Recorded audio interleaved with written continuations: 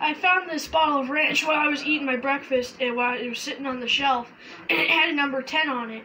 No one can get their fingers in there because the hole is too skinny in it, so we don't know how it got in there. Don't you have a long finger? Hold your finger up to the bottle like that.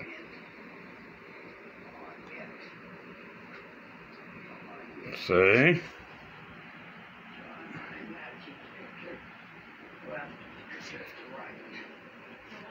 And the number 10's on the inside of the bottle? Mm-hmm. What is that a sign of? Something's age. Camera's 10. Yeah. Yes, and after that, I've never learned how to use that branch again. Yeah, I'm not sure if I'm freaking out. I'm spooked.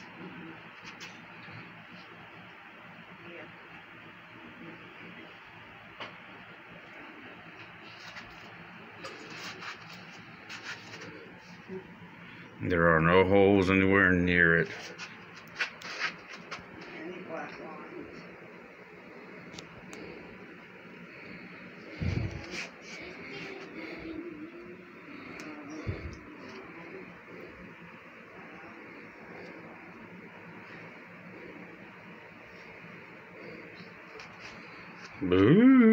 Boo.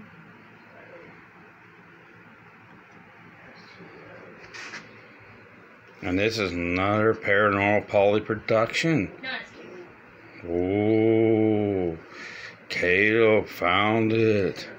Oh, I was eating breakfast. Spooky. it's also spooky month. Just like at the house, the lights flickering. And it's also spooky Then you month. seen the shadow dude. Ooh. Why does all the bad stuff have to happen to me? Ooh. What are you gonna say to the Paranormal Pauly show? Ooh. Just be careful for ranch invaders. Ooh. Yeah, ranch acts like a laxative, some people do. We're talking about like crop circles and aliens and ranches. Well, I'll tell you something, laxative comes through. Does look like a crop circle in the toilet. What if an alien had a really long finger and decided to write 10 in here and screw with us? Could happen. What if it's a ghost that's trying to tell you something too? That was 10 years old? What if it's the little people going in there with a little rope jumping down in there?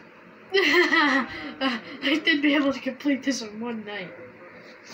Could Also, be. they'd have ranch, there'd be ranch footprints everywhere. They made it look